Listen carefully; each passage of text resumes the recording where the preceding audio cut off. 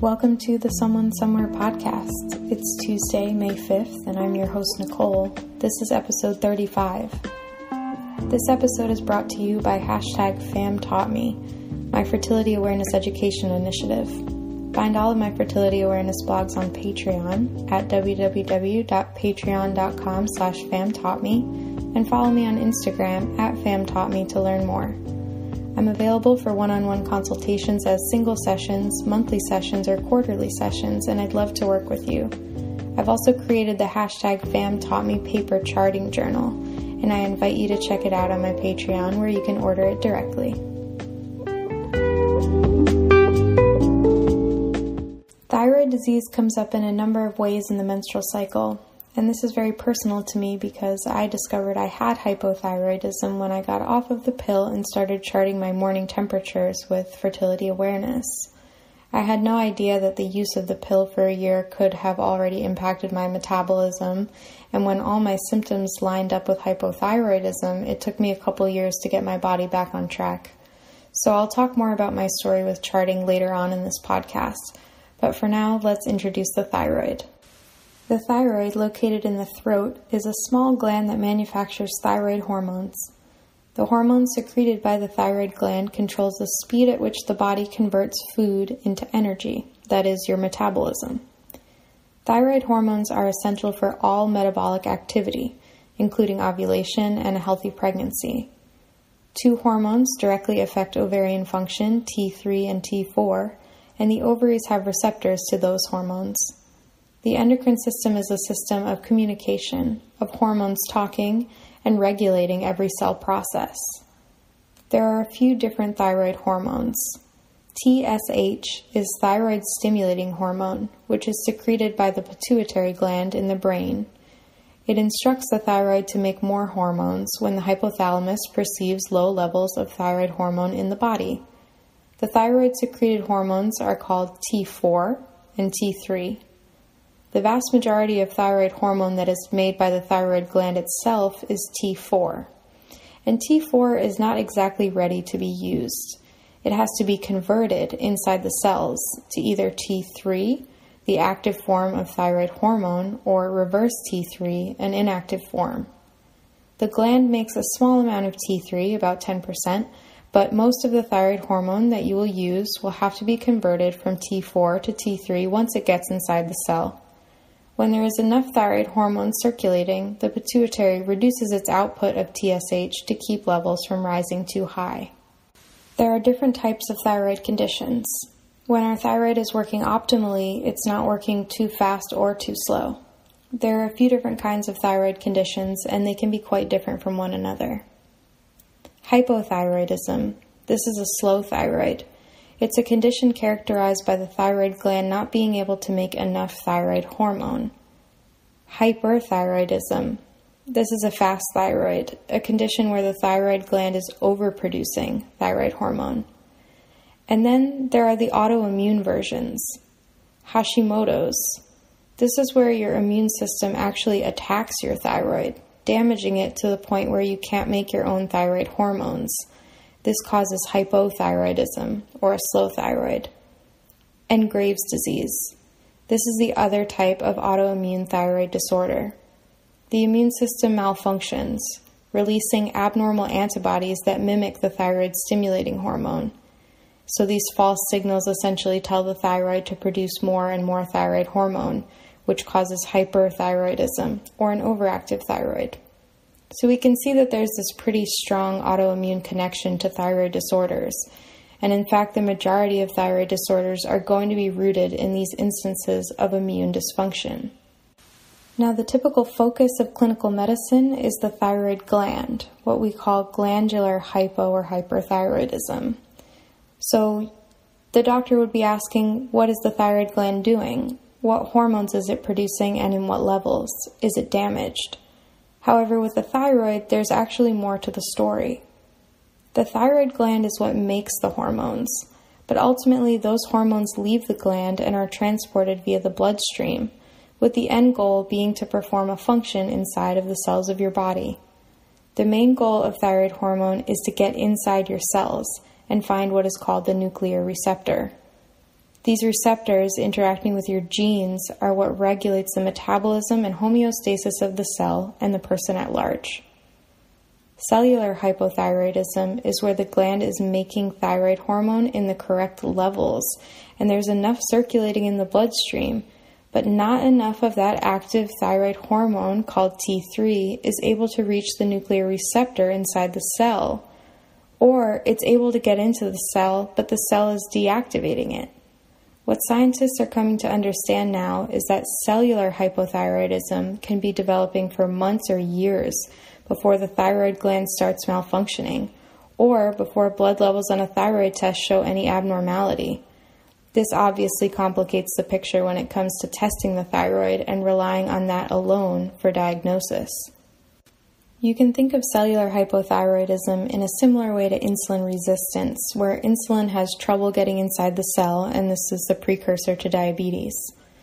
Cellular hypothyroidism is like a cellular resistance to active thyroid hormone, and though many factors can influence it, one of the most impactful is inflammation, which has the ability to downregulate metabolism.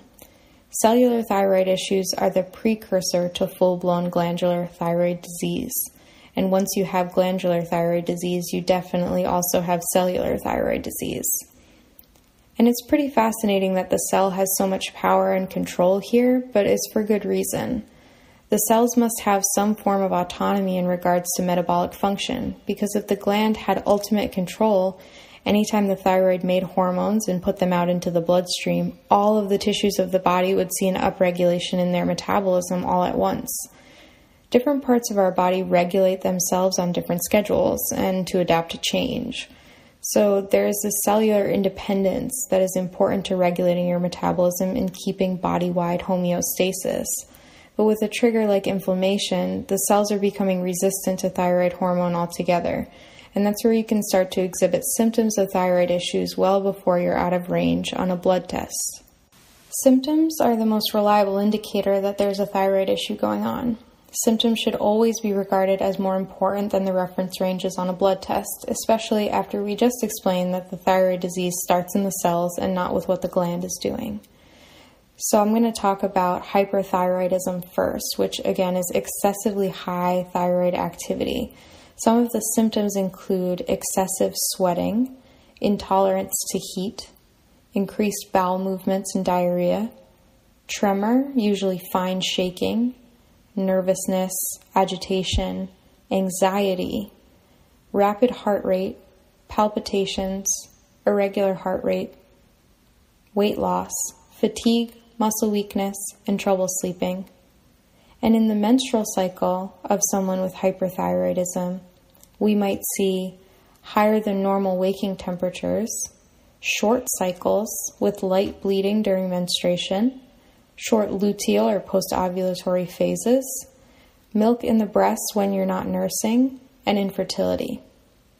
And Graves' disease, the autoimmune disorder which causes hyperthyroidism, you may see, in addition to everything I've just listed, a swollen thyroid gland called a goiter, and also high T3 and T4 levels on a blood test.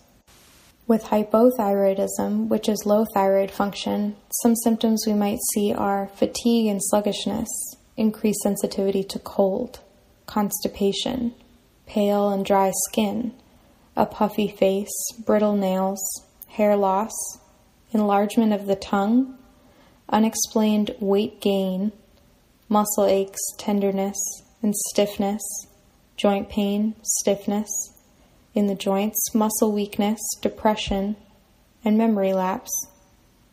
And in the menstrual cycle of someone with hypothyroidism, we may see excessive or prolonged menstrual bleeding, lower than normal waking temperatures, anovulatory cycles where no thermal shift or ovulation is observed, longer than normal cycles, prolonged phases of less fertile quality cervical fluid, short luteal phases, and unexplained infertility or miscarriage. And with Hashimoto's thyroiditis, which is the autoimmune disorder which causes hypothyroidism, you may see, in addition to everything I've just listed, the swollen thyroid gland again, and elevated TPO antibodies on a blood test. So we can see that the symptoms of fast thyroid versus slow thyroid are quite different, and they pretty much align with what you think slowing down your metabolism or speeding up your metabolism would do to your body. And there are additional markers such as immune antibodies on a blood test for the autoimmune versions of these conditions. Now, symptoms are the most reliable marker that something is going on with the thyroid, and they really are the key factor to the proper diagnosis. And I also wanted to kind of take a moment to acknowledge that mental health is a big indicator of thyroid dysfunction, and up to 20% of depression may be due to an undiagnosed problem with the thyroid. And that's 1 in 5 people who have been diagnosed with depression. So that's quite a lot. Anxiety and brain fog are also really common symptoms. So I recommend anybody who's struggling with depression or anxiety or cloudiness that you really investigate how your thyroid function could possibly be related, and you're just going to put yourself in a better position to feel better if your thyroid is functioning optimally. As you can see, there's quite a few symptoms to work through, and the symptoms are disruptive enough to life that this is usually what's bringing people into the doctor's office in the first place. Now we need to get into how thyroid conditions are diagnosed properly. If you have symptoms of thyroid dysfunction and your menstrual cycle is also pointing to this conclusion, I really encourage you to get proper testing. However, thyroid blood tests can be highly inaccurate for a number of reasons, and only receiving a thyroid-stimulating hormone or TSH test is not sufficient to rule out a thyroid issue if symptoms are indeed present. Your waking temperature with fertility awareness, taken over time, can tell you with a greater degree of accuracy whether or not you need to give more support to your thyroid. And I'll talk about thyroid issues in the context of fertility awareness charting in a bit. So ask your doctor for further thyroid investigation and a full thyroid panel if you have a family history of thyroid issues, if you have symptoms of thyroid dysfunction, such as some of the things I just mentioned, or if your menstrual charts indicate thyroid dysfunction, such as lower or higher than normal waking temperatures. But first we should talk about what typically happens when you approach your doctor with the suspicion of thyroid issues. The first test that is typically performed is just the thyroid stimulating hormone test. Now this is a test of thyroid gland function, and if it's in the normal range on a blood test, your doctor will likely tell you that you do not have a thyroid issue, and so no further testing or investigation is performed. But this leaves people confused when they actually do have moderate to severe thyroid symptoms. But this is a problem with the model, not the patient. Lab tests should be interpreted in the context of patient's symptoms, not read as a definitive marker for whether or not a person receives a diagnosis. First off, TSH doesn't assess how well the thyroid is functioning in the whole body. It only measures the impacts to the brain and the thyroid gland. The idea is that when the thyroid function is low, the pituitary gland tries to make lots more thyroid hormone to compensate, and thus you should see elevated levels of TSH on a blood test if you have thyroid issues. However, this theory has several limitations, which I'll go over briefly. So inflammation, one of the main drivers of autoimmune thyroid disease, can suppress TSH production, and this in turn makes TSH levels on a blood test look normal instead of being elevated. By the time TSH is elevated in a lab range, the thyroid gland is already severely impacted and sometimes damaged irreversibly. A TSH test can be understood as not an early marker of thyroid gland dysfunction, but a late marker of thyroid gland dysfunction, and you're probably already looking at advanced disease by the time this marker is going to fall out of range on a test. Another situation involves the deiodinase enzymes, which work to convert T4 into T3. If these enzymes are downregulated, this reduces the conversion of T4 into T3, and thus you have less active thyroid hormone available for use. This causes symptoms of hypothyroidism despite the fact that TSH and T4 levels may be within a normal range on a blood test. High cortisol or insulin resistance, such as in the case with someone with PCOS, also messes with the thyroid results because stress causes an increase in reverse T3, an inactive form of the hormone. So when there is enough T4 in the blood, the pituitary tells the thyroid, stop making more thyroid hormone. And this leads to a state where you have a normal TSH and a normal T4 on your blood test, but yet you still have very little free T3 active thyroid hormone available to use by your cells because most of it has been put into this reverse T3 inactive form. And yet another limitation to TSH testing is if you are pregnant. Your thyroid panels are going to look very different, even in different stages of the same pregnancy. A normal pregnancy increases the demands of maternal thyroid gland because estrogen stimulates the transport proteins, resulting in a rise in T3 and T4 levels during the first half of pregnancy. TSH is suppressed by an increase in HCG, which is what you measure in a pregnancy test. And therefore, your TSH may appear, particularly in early pregnancy, lower. If you're pregnant, it's essential that you work with a practitioner who understands what the thyroid is doing during pregnancy and how levels on a lab test are going to be interpreted differently. So I'll have more on that later when I talk a little bit more about the thyroid in pregnancy.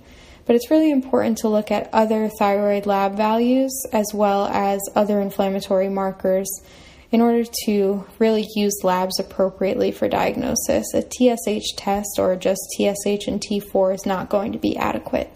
So you definitely want to go into your doctor's office and your appointment really knowing to request that these particular tests be performed, just so that you can have some sense of control over the appointment and to get the results that you really need.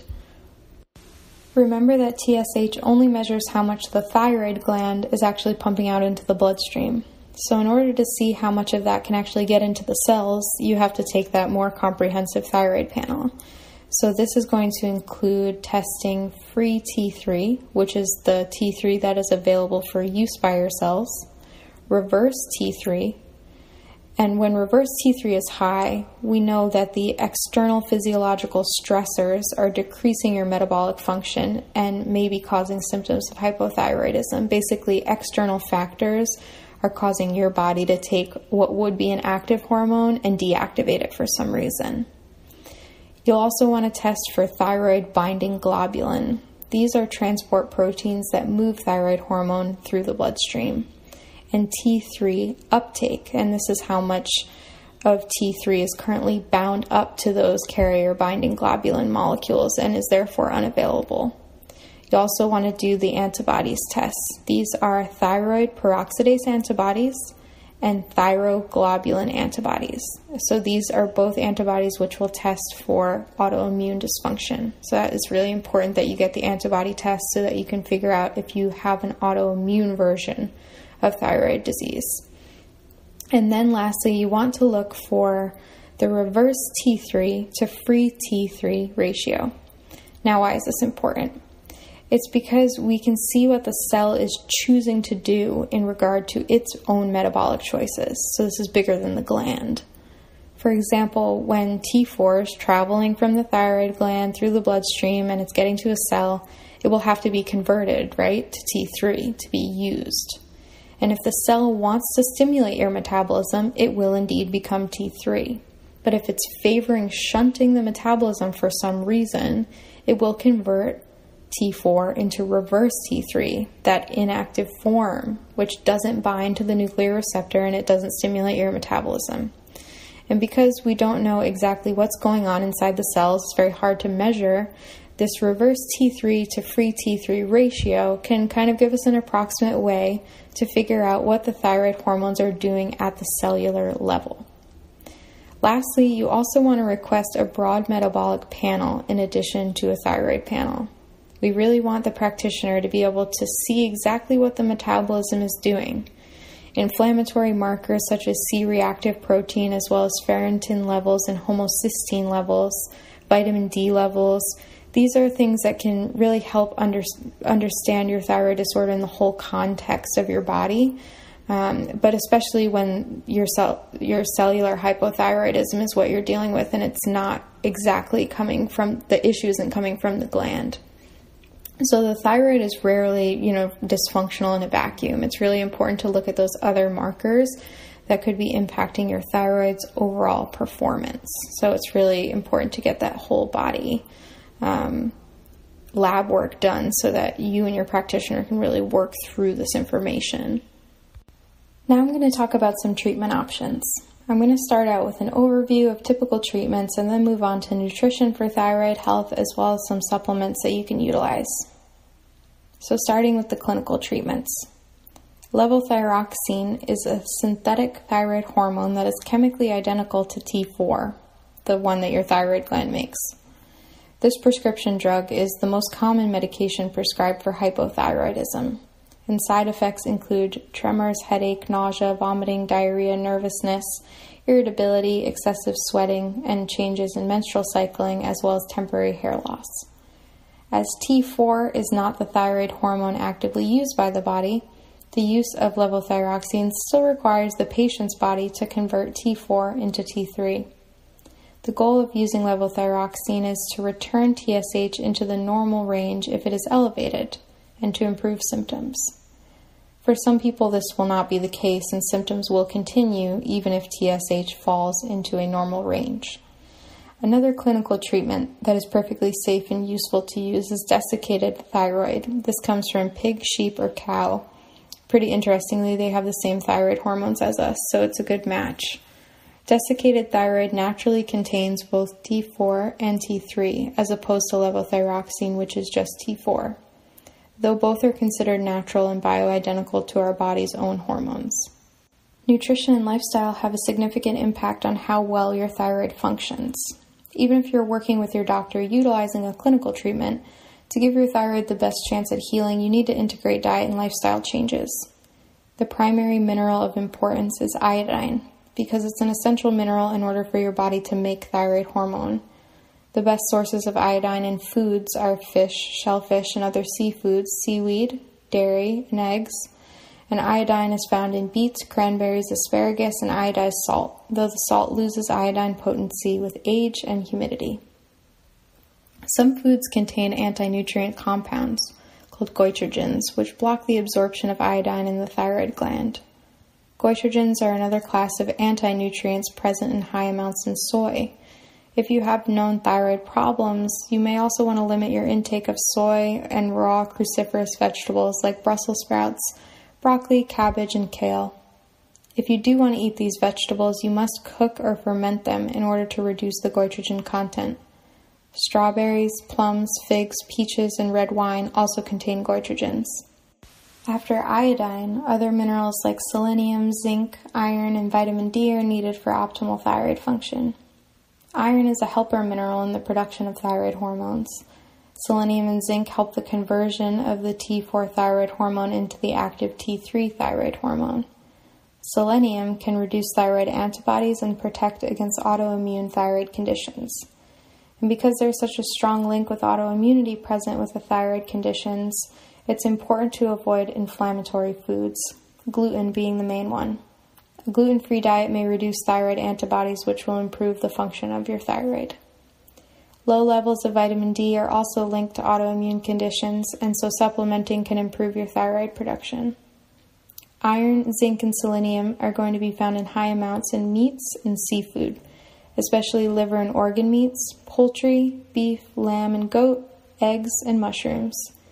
Brazil nuts have high concentrations of selenium as well. Supplementation is good, but the best way to get these essential thyroid minerals is to eat them in whole food form. These are the forms that they're going to be best absorbed in. And it's good to note that you need your gut to be working optimally to actually absorb the necessary nutrients for thyroid function. Because the immune system and gut are one and the same, autoimmune conditions need to take special attention to the gut and liver as two key areas for treatment. So if you do end up supplementing minerals in addition to eating dietary sources, you'll want to consider supplementing 100 to 150 micrograms per day of selenium, but do not exceed 200 micrograms per day from all sources, including high selenium foods like Brazil nuts. Supplementing with iodine is a little tricky, and iodine deficiency is not the primary cause of thyroid disease in Western countries. Remember that autoimmunity is. And too much iodine can cause or worsen thyroid autoimmunity. So if you get tested and you don't have thyroid antibodies, then it's safe for you to take a small amount of iodine, and it may promote healthy thyroid function. But if you do have thyroid antibodies, then you should not take iodine for your thyroid. For hypothyroidism, zinc supplementation is recommended at a dosage of around 15 to 30 milligrams per day. And it's also important to consider that long-term supplementation with zinc can create an imbalance of copper in the body, and as such, these two minerals are often given in combination, typically 1 milligram of copper per 15 milligrams of zinc. Processed foods, not sleeping enough, and environmental toxicity are going to contribute to inflammation, which has a very negative effect on your thyroid function. So just as much as we want to support thyroid function with whole foods, we also need to protect it from being damaged by chemical exposure.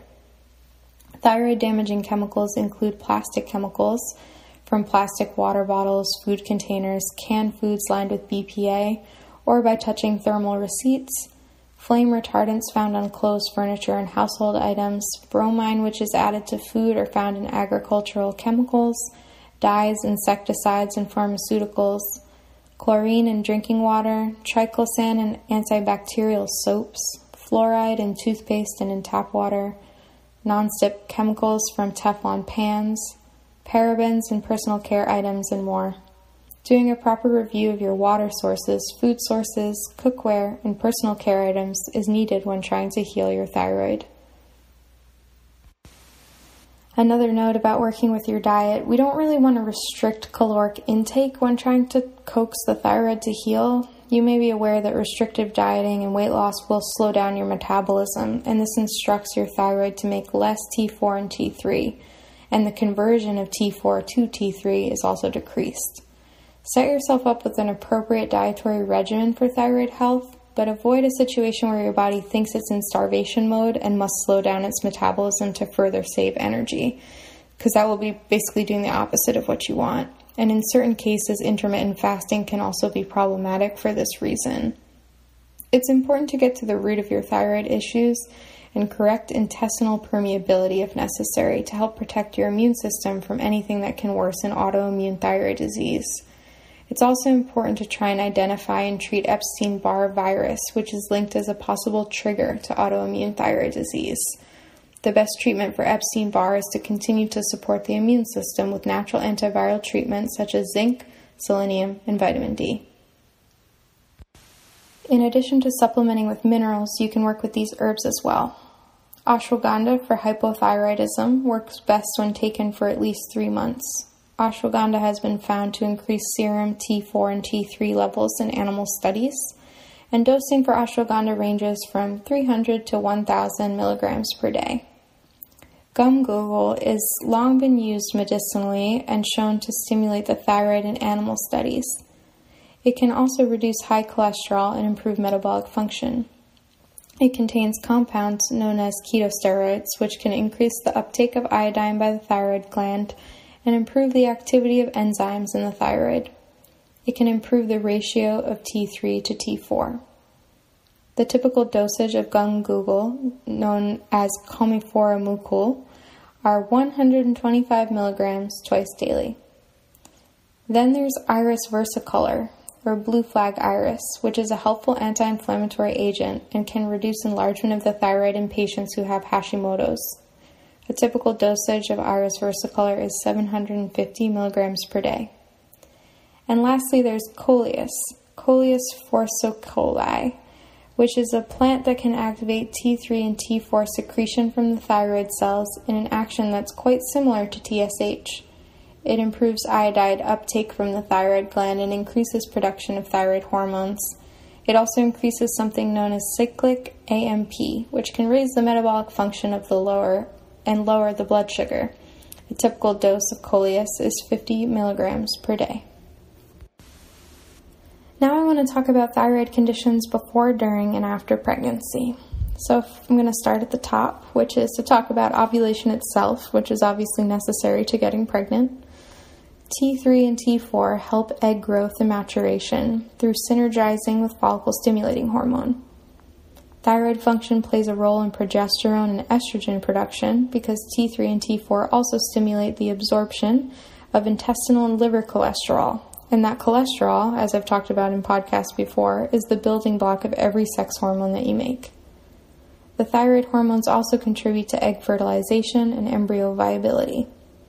The thyroid, along with estrogen itself, enhances insulin sensitivity, which is important to keeping your cycling hormones functioning properly, and progesterone stimulates thyroid function and increases metabolic rate during the second half of the menstrual cycle.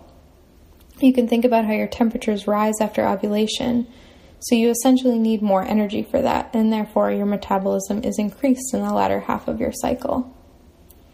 So without a healthy thyroid physiology, including in the cells, it's very difficult to get pregnant. Unfortunately, because labs are only really testing for the thyroid gland, someone can have normal labs and still have a difficult time getting pregnant because of cellular hypothyroidism. Furthermore, the clinical strategy of forcing a pregnancy with drugs that trigger ovulation is dangerous because the body is really trying to tell that person that they can't support a pregnancy and that they're even having trouble supporting the person. And I think that's the beautiful thing about the body, it's really trying to protect you always. So forcing this to happen before the thyroid, is really optimal is putting you and your potential fetus at risk for, a whole host of issues. And if you have a history of thyroid issues or you're experiencing multiple miscarriages, make sure to get a full thyroid panel before you become pregnant again.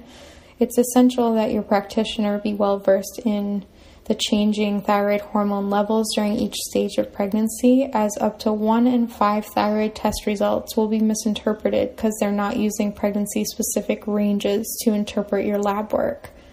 Most especially, it's essential that thyroid antibodies are used to measure autoimmune conditions, as these are the most linked with adverse pregnancy outcomes. During pregnancy, you're going to be putting a greater strain on your thyroid gland than normal. A fetus doesn't produce its own thyroid hormones until the second trimester, and maternal thyroid hormones continue to be transferred via the placenta during the entire pregnancy. And so production of thyroid hormones increases about 50% in the first trimester, and it'll remain that way until you give birth. Iodine and thyroid hormone are absolutely essential to fetal brain development, and a lack of iodine or thyroid hormone can result in lower IQ or permanent intellectual disabilities. In a 2016 study published by The Lancet, thyroid hormone is crucial for intrauterine neurodevelopment because it regulates migration, proliferation, and differentiation of fetal neuronal cells that form gray matter later in life, as well as synaptogenesis and myelination. Nutritional needs are increased in general during pregnancy, and many of these have direct correlation with increased thyroid production. So you're going to want to follow the general nutritional guidelines I outlined in the nutritional treatment options, but here's some pregnancy-specific nutritional info. If you don't eat a lot of seafood or you're having pregnancy-related dislike or nausea with seafoods, make sure that your prenatal vitamin contains the recommended daily allowance for iodine. You'll need to check the label because about half of prenatal supplements actually fail to include iodine. Iron needs increase from 18 milligrams in non-pregnant people to 27 milligrams per day in pregnant people. Low iron levels are linked to hypothyroidism in pregnancy. Selenium helps reduce the thyroid antibodies and protects against postpartum hypothyroidism. And although morning sickness can be irritating in the first trimester, it's actually theorized that the cause of morning sickness is metabolites of your thyroid hormones, where your body is deferring its own iodine and thyroid hormone stores to your fetus to promote optimal development. So if you have a curious lack of morning sickness, it may be worth it to get your thyroid hormones tested, as nausea in the first trimester is linked to better pregnancy outcomes. Environmental toxicity is even more dangerous during pregnancy. Parabens are known to affect sex hormone and thyroid hormone levels in pregnant people. Prenatal pesticide exposure can harm the developing brain, resulting in developmental problems. Higher rates of preeclampsia, high blood pressure, are reported in pregnant people who were exposed to PFCs, which also damage and impair thyroid function in both the pregnant person and the newborn. And fluoride, which crosses the placenta, can result in fluoride exposure to the fetus. And after pregnancy, there are so many hormonal adjustments, and the thyroid is no exception. Developing thyroid issues within 1 year of giving birth is called postpartum thyroiditis, and it affects 1 in 4 people post-pregnancy. If you did get your thyroid tested while you were pregnant and had some issues show up, you'll need to be careful in the year after giving birth to avoid the development of autoimmune thyroid conditions. The stress of a pregnancy on the body and the thyroid itself can put you in a tough state where you're feeling the effects of thyroid disease just as you're trying to get back to being yourself, or go back to work, or take care of your baby, or maybe thinking of having more children in the future. So postpartum thyroid dysfunction is also linked with postpartum depression. Symptoms of postpartum thyroiditis are the same as I've spoken about earlier, but the difference is that pregnancy is what triggered it. Your postpartum lab work may also come back curiously normal, but if you don't feel right, follow what your body is telling you and perform a thyroid healing regimen anyway. Now I want to get into thyroid conditions and contraceptives. This is a huge topic and I feel particularly passionate about it because it happened to me. And what's the connection between using contraceptives and thyroid conditions? It's not something that's ever made obvious to us when we decide to try to get a prescription for birth control. Thankfully for me, my hypothyroidism was temporary and it was caused by using the birth control pill. I used orthotricycline low for 6 months, followed by low estrin FE for 6 months, so in total for 1 year. And I had no symptoms of thyroid dysfunction prior to using the pill, but in the first 6 months after I got off the pill, my fertility awareness charts indicated a temporary state of hypothyroidism and also PCOS. So how did birth control cause hypothyroidism? Why aren't we made aware of this? In a typical menstrual cycle, there's a balance between the hormones, estrogen and progesterone. You have neither in high levels during the entire cycle. The follicular phase before ovulation is when you naturally have high estrogen, and the luteal phase after ovulation is when you naturally have high progesterone, and they keep each other in check. Estrogen blocks the release of hormones from the thyroid gland, while progesterone facilitates the release. But in order to make progesterone, you have to ovulate. If you use ovulation suppressing drugs like contraceptives, you're in a progesterone deficient state, and therefore an estrogen excess state by default. This enlarges the thyroid gland and is associated with a hypothyroid state. In addition, the estrogen in birth control increases thyroxine binding globulin, which I talked about earlier. Binding globulins are transport proteins. Their job is to move thyroid hormone from the thyroid gland through the bloodstream to the cells, and they want to get to the cells that they're needed in. So you want the level of TBG in your body not to be too high or too low. If it's too low, you can have too much free thyroid hormone available, which leads to thyroid resistance. But if it's too high, all these transport proteins have bound up all the thyroid hormone, and so there isn't any available to enter the cells. So when you use contraceptives, all this excess thyroxine binding globulin does what it's supposed to do. It binds to the thyroid hormone put out by your gland, but this ties up a lot of the circulating thyroid hormone, what we call the total level of hormone that you may have, and this leaves less free available hormone for use by your body. So an excess of circulating TBG leads to lower levels of free thyroid hormone available for use by our cells, and this is how the pill causes and exacerbates hypothyroidism over time. Birth control pills also deplete B vitamins, selenium, zinc, and the amino acid tyrosine from our bodies. These are all vitamins and minerals that are necessary for proper thyroid function, meaning they're necessary for making, activating, and synthesizing the thyroid hormone. Contraceptives are also inflammatory to the body, and we've talked a lot already about how inflammation is detrimental to thyroid function. But one way in particular where this manifests is that inflammation will take your available T4 and convert it into reverse T3, essentially deactivating it for use by the body, and also making you feel very tired. The pill also increases the C-reactive protein, which is a major inflammatory marker. In addition, contraceptives disrupt the gut's natural biome, Not a good idea for anyone with autoimmune thyroid conditions, which are linked with gut dysbiosis. Combined oral contraceptives increase the risk of the formation of gallstones and gallbladder attacks. So then there's the question of what about progestin-only contraceptives, like the mini pill, implants, or Depo-Provera.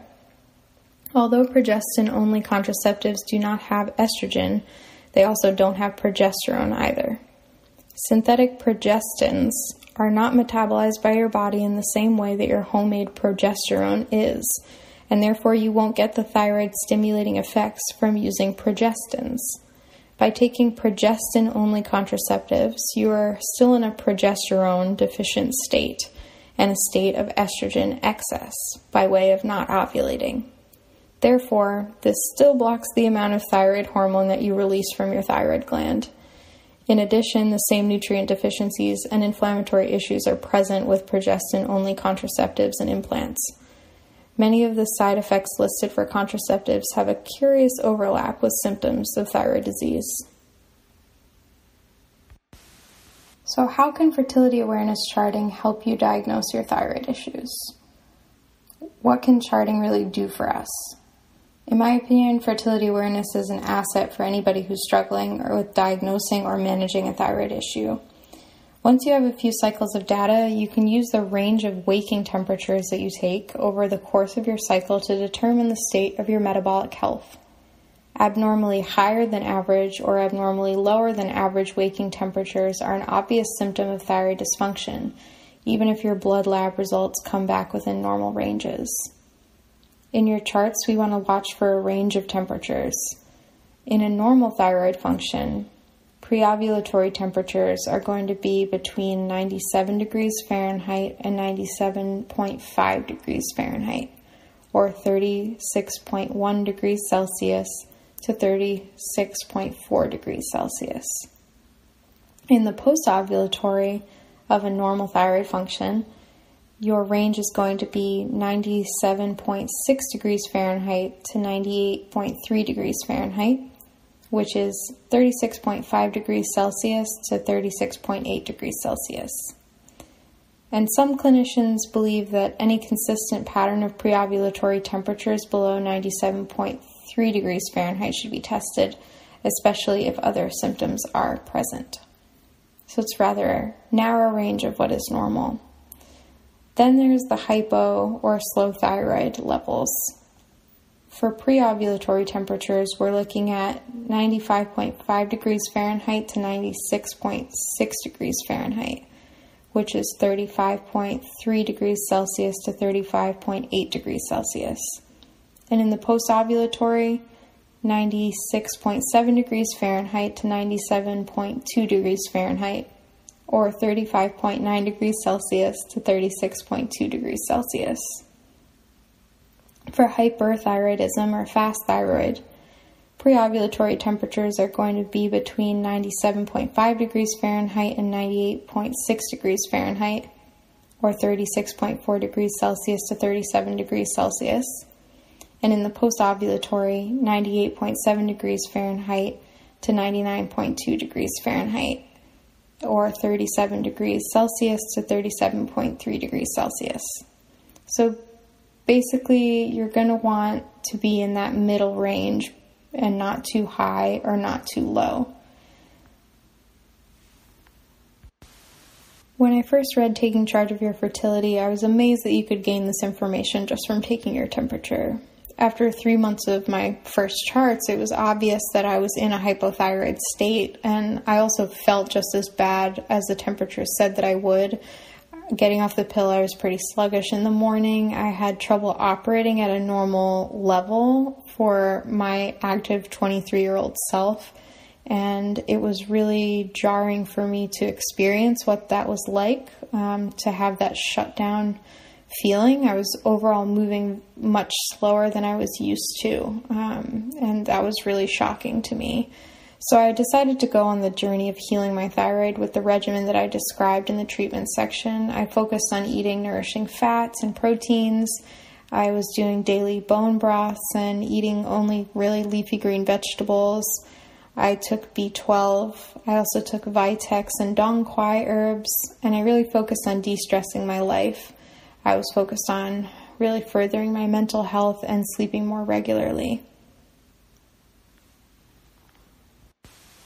A lot of people have asked me kind of how I can prove that my thyroid recovered. And so in fertility awareness, we use this thing called the cover line to determine the point between the range of what is pre-ovulatory low temperatures and what is post-ovulatory high temperatures.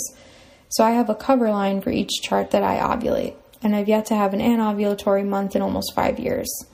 So because it runs through the middle of your chart, such as like a median, it's a good indicator of the range of thyroid function every month. So I was able to identify that each cycle I saw an incremental increase in my average waking body temperature. From February 2016 to July 2019, my cover line increased 0.82 degrees Fahrenheit in just over 3 years. Now that's almost an entire degree, which is pretty significant as far as temperatures go. In FAM, we measure things to the 1/100th of a degree. And the average ovulatory thermal shift that we're observing is only 0.3 to 0.5 degrees higher than the pre-ovulatory temperatures. So to see a median increase of almost a whole degree, to go up a whole degree in temperature range, is really striking. And now I'm in a completely different range of temperatures than when I had first started charting. I consider that set of data to be particularly exciting because it's a confirmation that I'm now well within my normal metabolic and thyroid range. And if I didn't have the advantage of utilizing fertility awareness, I couldn't have measured how well my thyroid responded to my regimen. And so I think that self-reported data is just so valuable for you and also for your practitioner to diagnose the issue and to track your healing progress as you move forward. There's just so much to be gleaned from utilizing that data, and we're so lucky that one of the 3 fertility signs just happens to have this really intimate information about the thyroid. So if your practitioner, you come in, you have your charts, and you're like talking to your practitioner about taking your waking temperature, if they don't find it to be useful, that might be a good indication that they don't necessarily have your best interests at heart. So I just hope that this podcast about the thyroid is able to help you on your way of figuring out if you have thyroid issues or how to take matters into your own hands in regards to getting a proper diagnosis and also for treating it. And I mean, it's a massive topic, and I've been meaning to make this podcast for a while because out of all of my clients that I've worked with one-on-one, the most common thread that I see present in fertility awareness charts so far, just anecdotally, is thyroid issues. And the way that it connects to mental health issues really can't be understated. Pretty much everyone that's checking off thyroid issues or, lower, higher waking temperatures, anxiety and depression are also major symptoms that they're dealing with.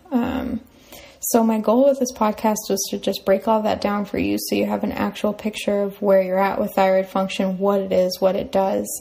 And the best part is that all these nutritional guidelines are pretty much just good for your overall health. Your thyroid health is synonymous with your overall health.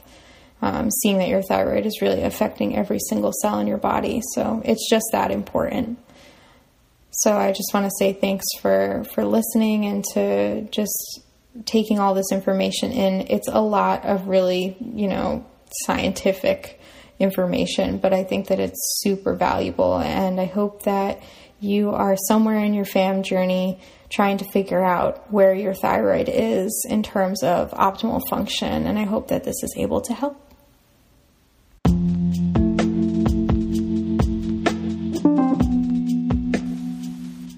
Thanks for listening. If you like the show, please share it with someone. You can find my show on Apple Podcasts, Spotify, or Anchor. And if you can take a moment to rate or review me, I would really appreciate that because it really helps more people find me and find the show and find good information. This episode is brought to you by my Fertility Awareness Education Initiative, #FamTaughtMe, and you can subscribe to my Patreon to gain access to member services at www.patreon.com/FamTaughtMe, and follow me on Instagram @FamTaughtMe to learn more. This concludes episode 35 of the Someone Somewhere podcast. Good night.